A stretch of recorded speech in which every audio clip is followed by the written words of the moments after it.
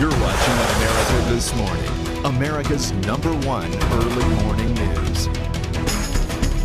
It is time to check the pulse, and we start with an absolutely outrageous interview. President Obama being questioned by actor Zach Galifianakis. It is the latest episode of the Hangover stars Between Two Ferns series on the Funny or Die website.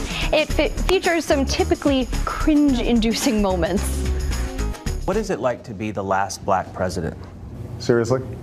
What's it like for this to be the last time you ever talk to a president? It must kind of stink, though, that you can't run, 3 times.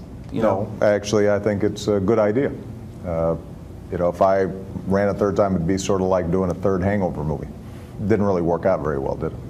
Oh, snap. Wow, cool. The president also plugged Obamacare, and that had an immediate effect. Yeah, tens of thousands of young people went to healthcare.gov after watching the video. President firing back. Oh, that was pretty funny. Yeah, it was.